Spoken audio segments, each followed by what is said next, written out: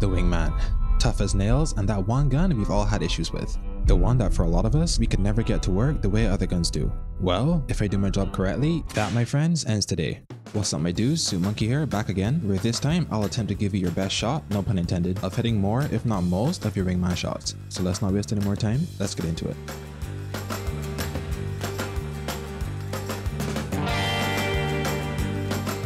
Now, for many of us, the Wingman was always a weird gun, one that you could only use if you had godlike aim, and the one we'd always miss our shots with every time we picked it up. The good news is, however, it's easily one of the most powerful, satisfying, and rewarding guns in the game. But first, you need to commit.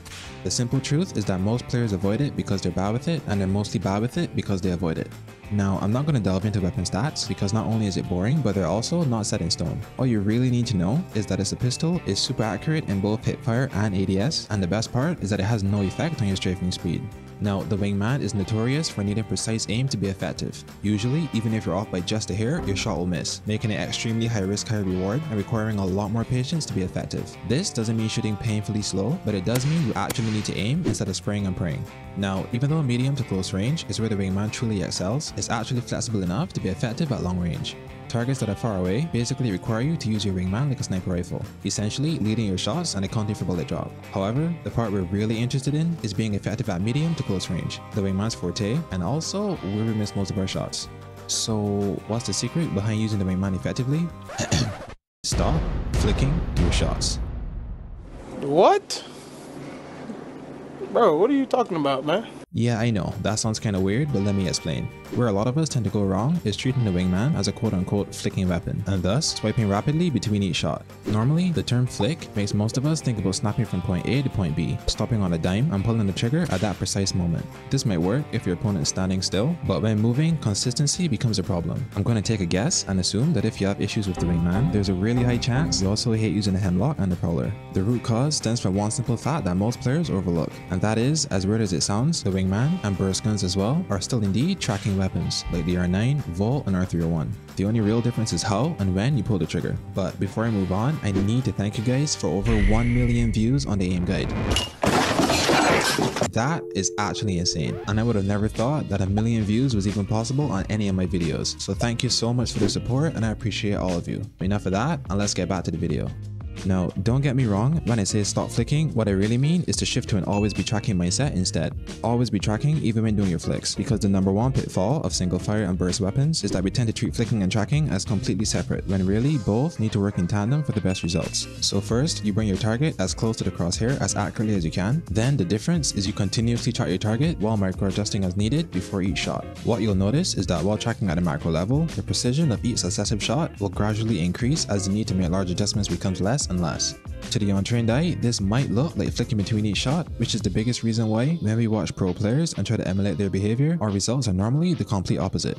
There's a massive difference between this and this.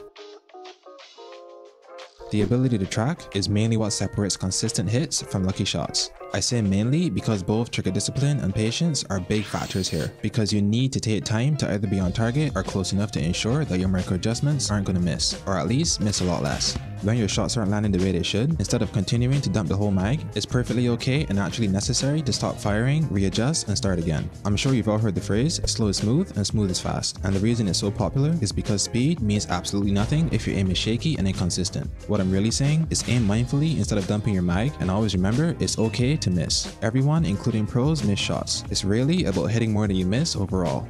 Now, a quick note for those who maybe don't know, don't gimp yourself by not using a pay to win skin, because even though it's not necessary, there's no point in using a skin that pretty much blocks your target. This goes for every gun. For the Wingman specifically, death rate, merciless swing, attention to detail, and precision caliber all have neater and less bulky iron sights, which in turn will greatly increase what you can see when ADS'd. And even though it's a small point, this still gives you an extra edge when tracking your targets.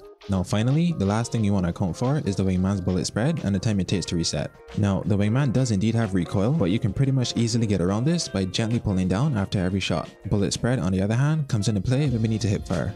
Basically, the Wingman's hip fire is most accurate within 5 meters of your target, or pretty much close range. At this distance, the Wingman's bullet deviation, while present, is still low enough that your shots remain accurate even if you don't ADS. Though at 10 meters and onward, shots become way too unpredictable, at which point you should definitely ADS to tighten your bullet spread. Also, it's perfectly fine if you want to remain ADS all the time because like mentioned earlier, the Wingman has zero effect on your movement speed. It's really up to you what you prefer. Now, your aim won't change overnight, but these tips, along with staying relaxed and not fighting yourself for control between each shot, will most definitely allow you to start using the Wingman much more effectively. This does mean you'll have to run the Wingman much more often, meaning you will die and you will die a lot, but that's the only way you'll ever improve. In summary, adopt an always be tracking mindset and train yourself to follow your target through every shot. Take your time and practice trigger discipline rather than dumping your whole mag as fast as you can. Make a habit of relaxing when shooting to eliminate unnecessary tension in your hands. Remember, it's normal to miss shots, so brush it off and don't hold yourself to unrealistic standards. Use a skin that doesn't block your vision. And finally, remember, hip firing is an option if you're in close range. Don't worry about flicking and don't worry about speed. Just focus on tracking your target. Over time, your adjustments will become quicker, more accurate, and you'll be able to shoot faster while remaining precise. And that really is the secret behind being effective with the Wingman, realizing that every gun, regardless of fire rate, is still a tracking weapon. With that, the Monkeyland Discord community has been going strong for over a year, and right now is literally the best time to become part of it because we'll be hosting our first ALGS style Apex tournament on June 11th, and signups are currently open. The entire event will be streamed here on YouTube for charity as our community's way of supporting all the displaced families and children currently fleeing their homes in Ukraine. So if you really want to make an impact or just be part of an Apex tournament, this is your chance to do both. Besides that, we have regular movie nights, events, resources, a community of members who are always willing to help, and also we're pretty much always online. So if you truly found this information helpful, leave a like so I know you enjoy this style of content, and consider subscribing so you don't miss any future videos. It's free and you can always change your mind. All the links where you can find me are in the description below, including the Monkeyland Discord. Thanks for dropping by, have a good one, and SuitMonkey out. God, okay. Yeah. It's just that extra level. They spotted me. I'm taking shots. Yeah. Woohoo! God damn, that was clean. Oh my god. Oh no. That's gonna be the video. Oh sheesh.